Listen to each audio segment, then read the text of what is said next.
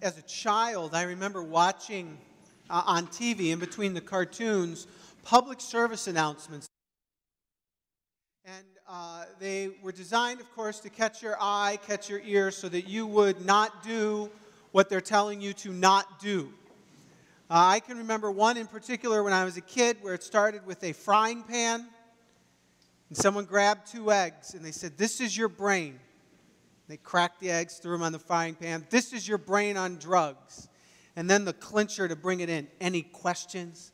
That was all it was. It was about 20 seconds long, and I still remember it to this day. I tried to share it once with the teenagers downstairs. They didn't appreciate it like I had, and so that's when I started to realize I am getting old. There were other things. One channel ran something called The More You Know, and they would trot out their various stars who would come on TV and tell you, don't bully, be nice to mom and dad, don't do drugs, these kinds of things, and then the more you know, and everyone was happy, all right, and we would walk away and things were good. When I was a young child, my favorite public service announcement involved that wonderful bear named Smokey. Smokey the bear existed for one purpose, and that was to tell us that only you can do what? Prevent force. See, it worked. Some of you still remember. Now, much to my dismay as a child, there was no cartoon show of Smokey. He only existed in these commercials. I always thought they should flesh this out, but it would probably be the same thing every week. Forest fire, Smokey puts it out, there you go. So you really can't get much out of that. But we are preconditioned to believe that forest fires are bad. And in a lot of cases, they are. Let me say that. In a lot of cases, they are. When we see on television people fleeing their homes, when we see people running for cover, that's not a good thing. But ecologists are saying that in certain circumstances, a fire in a forest is a good thing. A small forest fire will burn through, and it will burn a lot of the undergrowth, a lot of the fallen leaves, which will then allow for water to penetrate deeper into the forest. In other circumstances, if some of the trees, of the leaves of the top of the tree are removed in some kind of fire or other fashion, it allows for sunlight to get deeper into the forest, to hit some of that life that's on the ground. There are certain plants that when they sense smoke or they sense heat, they immediately traject or eject all of their seeds. And so in certain circumstances, the best seeding of a forest is done in a fire condition or a fire-like condition. There are other plants that won't germinate unless it's burnt. And so there are a lot of different things that occur where we can look and say a forest fire isn't always wrong. The death, in a sense, and the destruction that a forest fire might bring, in some sense, leads to life. And this morning, as we talk about Jesus on the cross, as we talk about his death, we're going to talk about a death that leads to life, a death that brings life, not just eternal life. Because it's easy for us to look and say, you know what, it's like my fire insurance card. Once I die, or the Monopoly get out of jail free card, I just put that down upon death, I'm taken to heaven, and hey, I'm done. That's all the cross is important for. But that's not true. In reality and in essence, the life that Jesus brings to us is not just eternal life, but it is daily life. It's a Monday life. All right, it's a Tuesday life. He brings us purpose, and he brings us a plan for our life. And by looking at this passage in Luke, which is on page 1124 today, I believe that we will see as Jesus is dying, as he's dying a dramatic death, we're going to see that death brings new life. Brings eternal life, and it brings significance to daily life, but that it also demands from each of us a response. Now, we've already talked about in the past what happened on the cross. We talked about how Jesus dealt with our condemnation, how he dealt with the curse, he dealt with the shame that was meant for us. And so we're not going to talk as much about what the cross does in that sense today because we've already been there. Last week, Pastor Matt explained what happened when one of the thieves turned to Christ, when one of the thieves understood that there's something different about this man and how he's dying here, he is different. And the thief asked Jesus to remember him when he's in paradise, and Jesus says, I will, and you will be with me even today. So this week as we come here, we come to the actual death of Christ. And I want to invite you to stand with me, if you will, as we read this passage. Starting in verse 44 of Luke chapter 11. It was now about the 6th hour, and there was darkness over the whole land until the 9th hour, while the sun's light failed. And the curtain of the temple was torn in two. Then Jesus, calling out with a loud voice, said, Father, into your hands I commit my spirit. And having said this, he breathed his last. Now when the centurion saw what had taken place, he praised God, saying, Certainly this man was innocent. And all the crowds that had assembled for the spectacle, when they saw what had taken place, returned home, beating their breasts. And all his acquaintances and all the women who had followed him from Galilee stood at a distance, watching these things. Father, will you help us to listen carefully today? Use my words. May my spirit be attentive to what you're doing. It's in your name we pray. Amen. Excuse me. History is full of dramatic deaths. Some of you lived through the death of John F. Kennedy. You remember what it was like for a teacher to come into your class and say that the president has been killed.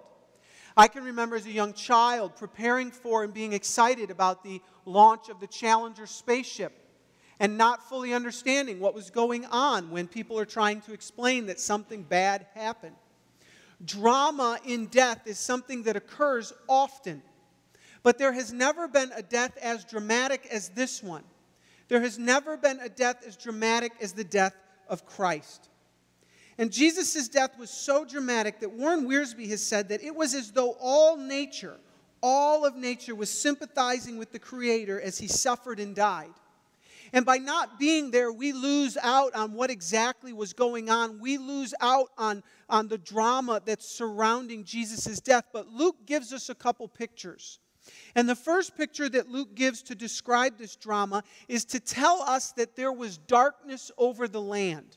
He said there was darkness between the 6th and the 9th hour. This is between 12 noon and 3 in the afternoon. Darkness. Now, it is not usually dark during that time. Some people will try and explain this away as a coincidence. Well, yes, it was dark, but it was probably an eclipse because 3-hour eclipses, those are normal, right? Those happen a lot. And so people will want to explain it away as a coincidence. What we need to understand is that this was not normal. And this, in this darkness, God is saying something. He's demonstrating that for a moment, darkness wins. For a moment, it appears as though the God-man is dead, that the Savior is gone. For a moment, darkness reigns, and creation is crying out against that. Something bad has happened. But for deliverance to come, for our deliverance to come through the death of Christ, darkness has to come first. The Israelite people kind of understood this. The Jewish people would have been reminded of another time that darkness preceded deliverance. You see, prior to the 10th and final plague over the Egyptian people, the land sat in darkness for 3 days. 3 days of darkness came prior to, or preceded, the original Passover. That first Passover celebrated the deliverance from sin, or the deliverance from slavery in Egypt, rather. And so darkness was marking and telling the people, in a sense, that deliverance is coming. And here also there is darkness, so that we may know, looking back now, we may understand that there was darkness, but deliverance was on its way. Jesus' death is delivering. It is a delivering death, and it delivers us to the life that we can have in Him and through Him. And so in this darkness, we understand that it's very dramatic. But Luke goes a step further. He takes us from the mount, or he takes us from the hill where Jesus is dying and brings us into the temple. Luke also tells us that as the light from the sun fails, the curtain of the temple was torn in two. Now, we might read that and go, okay, that sounds bad, right? Some of you who are very particular at your home, you read curtain torn in two and you, oh, what? All right, what does this mean? Where is the significance here? It might be easy to move past this statement, but it communicates something important in our life. You see, this curtain divided the people. It divided people from the place where God had localized His presence within the temple. When the temple was constructed, there was an area, the Holy of Holies, where when the presence of God visibly came into the temple, that is where it went. And so to the Jewish people, that is where God resided. That is where His presence dwelt. And that part was separated from everyone else. A high priest would enter into there, but only him, to perform a sacrifice, but the people were kept from God's presence. There was a division. It was a reminder that they could not relate to God on their own because of the sin in their life, because of the guilt, because of the condemnation, because of the curse, because of the shame in their life. They could not relate directly to God. They needed this system, this sacrificial system to remind them of their sinfulness, to remind them of their need for salvation, to remind them of their need for deliverance. And here, as the sky is dark, as Jesus is dying, that curtain miraculously tears in two. Because what God is saying in that moment is that the curse and the condemnation and the shame that has since divided us has been laid upon Jesus. He has dealt with that, and now we can have a relationship with Him. Now we can enter into that everyday relationship with God. We no longer need an altar. We no longer need sacrifices. We no longer need a system of rituals. We no longer need a priest. We can relate directly to God. We can speak directly to Him. And that's what's being shown here. This curtain that is torn in two announces that the way into God's presence is no longer through some kind of ritual, but it comes through Christ. We come to God's presence through Him.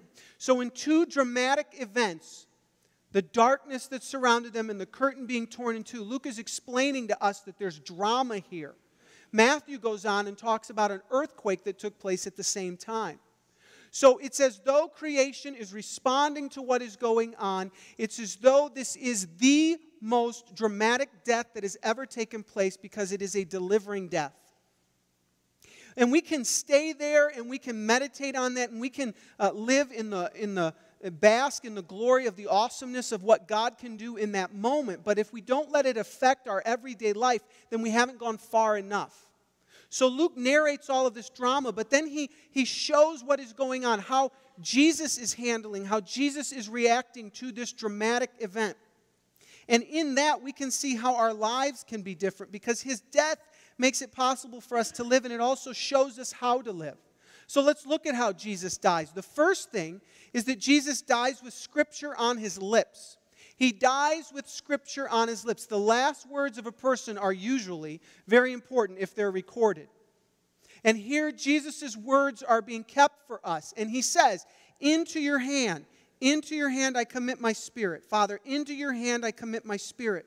And after this, Jesus dies. Jesus decides in that moment that He will voluntarily give up His life. It's a reminder again that He's in full control of what is going on. He commits His spirit. His spirit isn't taken. His life isn't taken. He gives it up because Jesus is in control.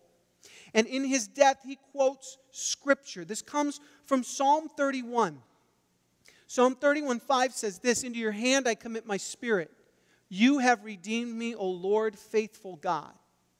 Psalm 31 is most likely a lullaby tune or a lullaby hymn that was used by families with their small children. If you were raising a young Jew during that time, they would sit on your knee, you would hold them in your arms, and you would sing to them, much like we would do, and they would sing this psalm. This is probably something that Jesus learned very young, in the arms of Mary, on the knee of Joseph, as they sang this song to Him, as they talked about how God had redeemed them. And that has stuck in Jesus' mind to this point. And here, as He is on the cross, Jesus cries out and He repeats what He learned so long ago about His Father. He sings back this lullaby once again. And so in this moment, Scripture is on His lips. He is calling this out. And so as we see that Jesus is using Scripture at the end of His life, maybe we should approach the idea of Scripture, the idea of memorization, with a little more seriousness than we do. Because verse memorization is starting to go the way of the telephone. I don't even know people's phone numbers anymore. I just know names, right? And a lot of us, if we need to find a verse, we just pull out our phone and we look it up. All right? It talks in Scripture about hiding God's Word in our heart, not in Siri. All right? It's not about calling out to your phone and telling you where it is. It's about making these words important to you, putting them in your heart, storing them up in your heart. We do this very well with children. Kids right now are in their Sunday school classes. Some of them are probably learning Scripture. When they come on Wednesday night, they are paired up with different adults who love them, who mentor them, and who lead them in learning Scripture. Yet at some point, by and large, we adults, we just back off and we think that we don't need that anymore. We learned a lot of verses when we were young. Tell me one. Jesus wept. Right? We can regurgitate a few, but we've quit this discipline. Why is that? It's because I think as adults, we quit a lot of disciplines when we don't have to do them anymore. I quit math. All right? When I was able to abandon math and run away from it, I fled. Also English. I fled English. All right? I ran away from math so quickly. When I got to geometry, to me it was a great lie. They started the first semester, like, here are shapes. I'm like, this is good. I can do shapes. That's nice. And then the second half, they're like, you know shapes. Now learn theorems, learn proofs. I'm like, this isn't real. So I don't even do math anymore. I mean, I went the route of English and history. I learned all that because math was not my thing. I just left it alone, right? Some of you know what I'm talking about there. Some of you, thank you. Some are nodding. I heard an amen. Not really a time for an amen, but that's okay. All right? Math people are not smiling. But math people never smile, so it's not really that big of a deal. Someone like that in the back there, that's good. All right, I'll apologize to all the math people afterwards. It's something that we've left behind for some of us. Others of you, you leave other things behind. Why have we left Scripture memorization behind, by and large? Some of you are good with it, I know. Some aren't. Some of us have grown in our life, we've grown in our spiritual life, but for whatever reason, we quit memorizing Scripture. Here, Jesus, at the end of his life, quotes Scripture. He's dying with Scripture on his lips. Do we have Scripture in our hearts? I have stored your word in my heart so that I might not sin against you. Do you battle with sin? Do you fight with these things? One of the weapons that we have been given is Scripture. Read it. Memorize it. Drink it in. So that when your child comes to you with a question about something from Scripture, sometimes you might just be able to say, I know where that verse is. And then they will see that it's something that you value as well. Other times you'll have to say, honestly, let's look it up. And that's fine. So that when you're having a discussion with someone at work and they say, well, what does the Bible say about ba, ba, ba, ba, ba? And you say, well, I actually know a couple verses on that. And you go there. Or when you are having a conversation with someone at work and it's not going well. It's not even about Scripture, but they're yelling at you. You didn't get a report in on time. You didn't finish your work, or you parked in the wrong spot, or who knows what it is. And you, in your mind, you want to lash out by saying, I will give it. The Scripture comes back into your heart, comes from your heart into your mind, and you're reminded of how you should respond. See, Jesus died with Scripture on his lips. We need to live with Scripture flowing out of us in our conversation and in our interactions with other people. Jesus died with Scripture on his lips, but he also died with confidence. Jesus cries out. He cries out and says, into your hand I commit my spirit. He knows where he's going. At the end of his time, he knows that he has fulfilled the plan that God has for him and that now he is going to heaven. I have watched and been with some people at the end of their life. And some that have that hope, that know what Christ has done, that know that he's taken their condemnation, their curse, and their shame. There may be some anxiety, there may be some worry, but there is no doubt where they are going.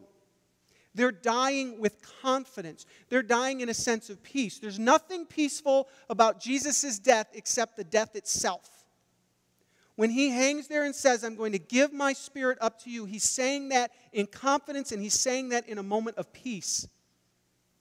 This is how Jesus is dying. And this is how we need to live. We need to live understanding that Christ has dealt with our condemnation, our curse, and our shame. And just as he had confidence that in his death he has fulfilled what God has called him to do, we can have confidence that because of his death, we can experience and will experience heaven when we die on this earth. Because Jesus died, we can live. His confidence and peace reminds us that this is not the end for us. Paul also reminds us of this confidence in 1 Corinthians 15, all right, where he says, death is swallowed up in victory. O death, where is your victory? O death, where is your sting? The reason Paul can say that is because Jesus has dealt with that.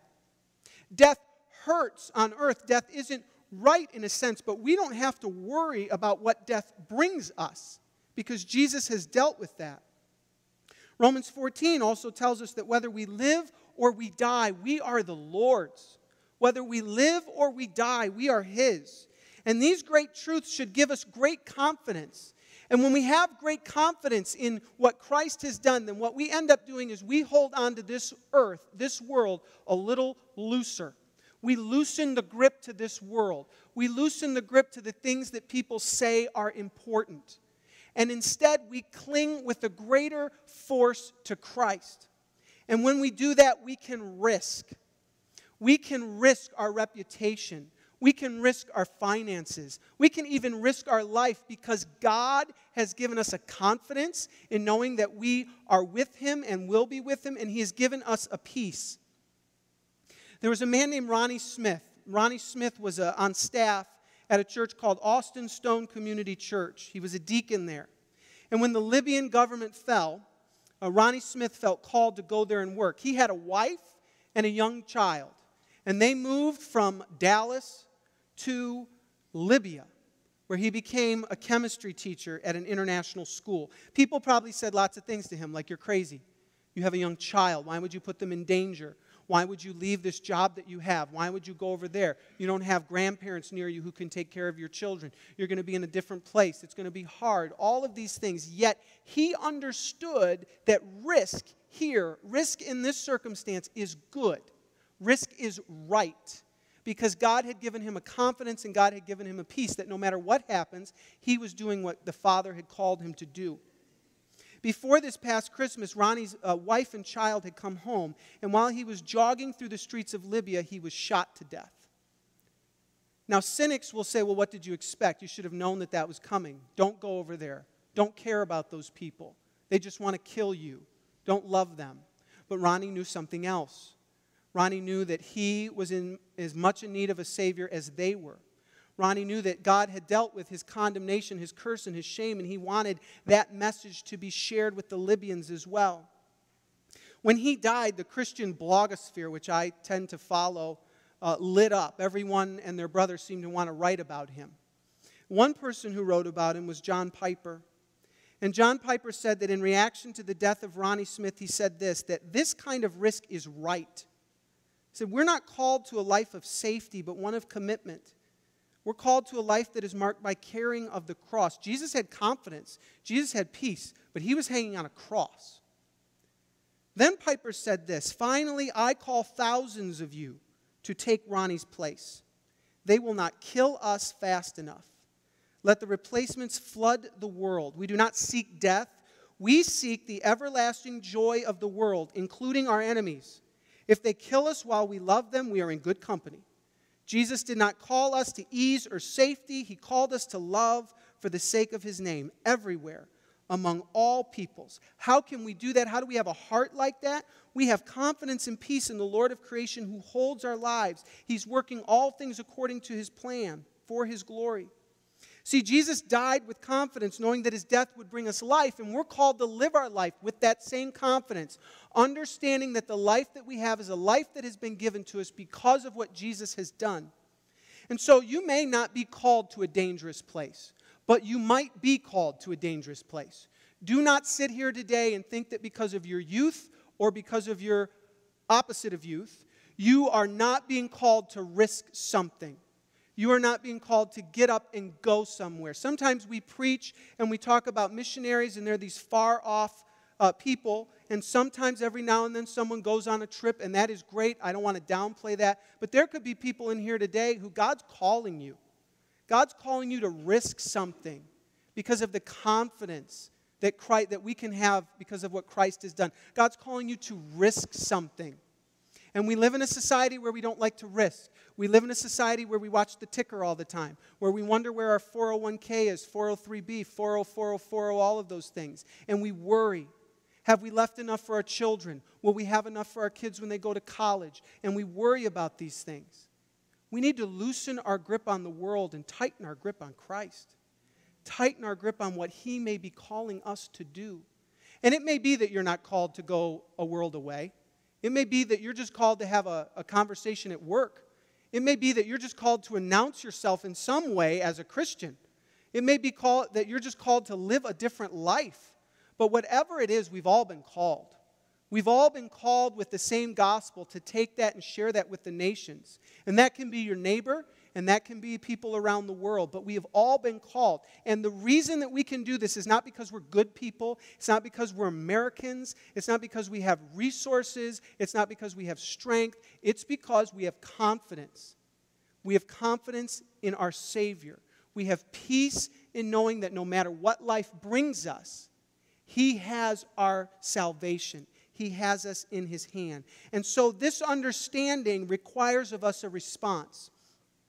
And Luke outlines three kinds of responses as we finish up this passage. The first is this, and I need to move quickly. The first is that we must understand His innocence. There's a big theme in Luke. Constantly, Luke is telling us, reminding us, Jesus is innocent. And here at the end of this passage, you have a centurion looking at Jesus, a Roman soldier, someone who has overseen the crucifixion of Christ, now looking at him and saying, "Sir, surely this man is innocent." He has seen what Jesus has done. He's seen the darkness. All right, he's seen and heard what Jesus has said from the cross, and he understands in that moment, this man is innocent. Luke wants us to get that, because in order for our curse, the condemnation, and shame to be dealt with, we need an innocent sacrifice, and that's who Jesus is. That's why the temple is torn. That's why the temple curtain is torn, because Jesus is that innocent sacrifice. But Jesus' innocence is only good news for us if we understand our guilt. And in the next picture that Luke gives us, we have this picture of the people. The same people that are calling out for Jesus. They have come looking for a spectacle. They've assembled for a spectacle. And when they see all that has taken place, when they hear the words of Jesus, when they see what has happened, they understand that they have done something wrong as well. And they walk away and go home beating their chest. This is an action of understanding that I have the guilt for this. And we may want to pause and lay the guilt on the Romans who nailed him to the cross, lay the guilt on the Jewish leaders who were calling out for his death. The guilt lies on us. We put Jesus on the cross. Our sin put him there. Our guilt, our curse, our condemnation put him there. Jesus' innocence is only good news for us if we understand our guilt. And when we have those two together, we understand our guilt and we cling to his innocence, then we are called to respond. We are called to respond. And at the end of this passage, we read this. And all his acquaintances, being Jesus's, all of his acquaintances and the women who had followed him from Galilee stood at a distance watching these things. We're not told what they're thinking. Luke doesn't go into detail right here to show us what happened, but he does in the future. At the end of Luke ends, Acts picks up. And if you go and you read through Acts, you see that these people responded to Jesus. They came to a point where they were willing to risk. His acquaintances and these women went out and shared the gospel, some of them to the point of death, most of them to the point of death. Risk was in their life, but because they had confidence, because they had peace in knowing that Jesus had taken care of that, they were willing to risk. They were willing to live confidently and with Scripture on their lips. This is what they were called to do. This is what we are called to do. Jesus calls us to abandon ourselves, to no longer rely on our own innocence, and instead to cling to him. This morning, we have a number of opportunities for you to respond. Something may have been said this morning, something may have been sung, and you in your heart, you feel like you need to respond. In a moment, we're going to share in communion. If you believe in Jesus Christ as your Savior, then we invite you to share communion with us. If you're here seeking, if you're here learning, if you're here and you're not just ready to say that, then just let the plate pass.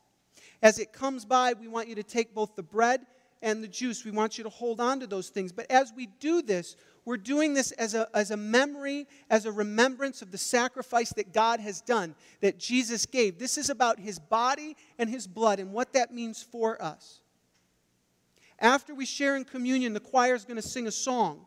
And as they're singing, I want you to focus in on the words that are being sung. I want them to be a prayer in your heart. I want you to respond to God in some way through that. And then after service comes to a close, some of you may be at a point today where you feel like you need to commit to something. Maybe you just really do not understand what it means to be a Christian. Maybe you just really don't understand these things that we talk about when we say the cross and sin and salvation. Come forward at the end. While everyone else is leaving, hang back. Come forward. There will be people here to pray with you. Maybe God is saying something in your heart today that you need to commit to something greater. He's given you an idea of risk. You might know what that risk is. And you might just know that you're being called to risk. Come forward at the end of service so that we can pray for you, we can care for you, we can love you, we can stand by you.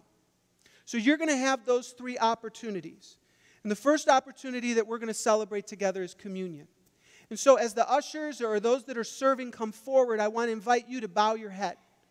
I want to invite you to just spend a moment examining yourself. Scripture says that that's important, that before we share in this celebration together, that we investigate, we look at our hearts, and we ask God to show us the sin that might be there, and we confess that sin.